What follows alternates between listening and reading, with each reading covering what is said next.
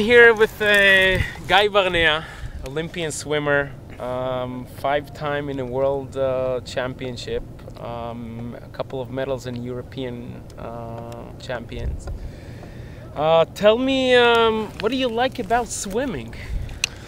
What do I like about swimming?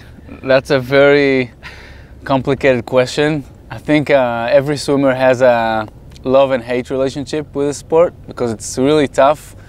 It can also be really rewarding, you know, when you achieve what you want. So I think a couple of things that I really like about the sport is that you can always find something that you can get better at, and you can see the results on the clock, you know, which is something, it's very cool. You change something, even if it's like the smallest thing, and you can see the results right away. But sometimes you don't like the results. Sometimes you hate the results and you want to quit and you want to stop doing what you're doing.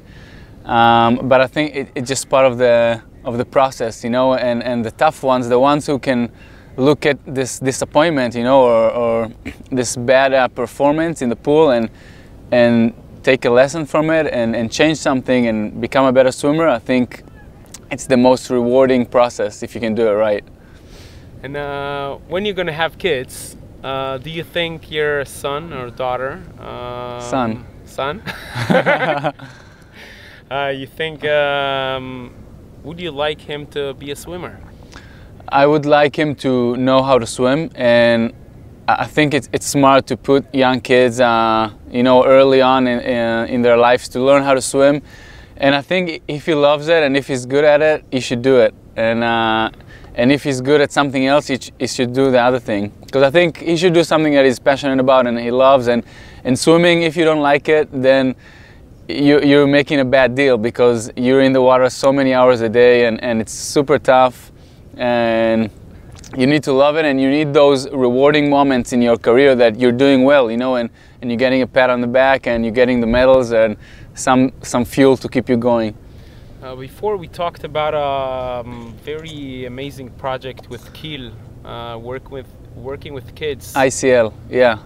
So tell me a little bit about this project. Okay, so Kiel is my sponsors, and we basically started this cooperation about 2 years ago, and we wanted to do some new model that it's not only they're sponsoring me and, you know, I'm wearing their logo and everything. Here's the logo. Also, I'm working with kids, and basically one thing that Kiel is doing, they're giving back to the community, especially in the south of Israel, in the Negev. There are a lot of clubs of kids after school that they need this kind of support and someone cooking for them and some guiding. And basically I come once a month and I talk with these kids about goal setting and how to deal with disappointments and basically all the lessons and tools that I'm using every day. And I think it could be helpful for kids to hear it when they're young, and we do some cool activities in the subject, and I feel like this is the most rewarding thing I'm doing in my schedule. And you have time. You have to be in the pool day and night all the time. You have to train. You have competitions in Israel and all over the world. Yeah. You have time to... You find the time, yeah. I feel like I'm almost 28 now, you know, and I can't be doing very things old. super old. Yeah, I'm feeling it. And it's not like when you're younger and swimming is everything you do. You know, you put all the eggs in swimming, and this is what you do every day, and you think about swimming all day. And I think it's very healthy to do some stuff outside of the water, you know, and we do have the time between practices, or nothing will happen if instead of doing afternoon practice, I will do it in the morning, and then I have the afternoon to go work with the kids.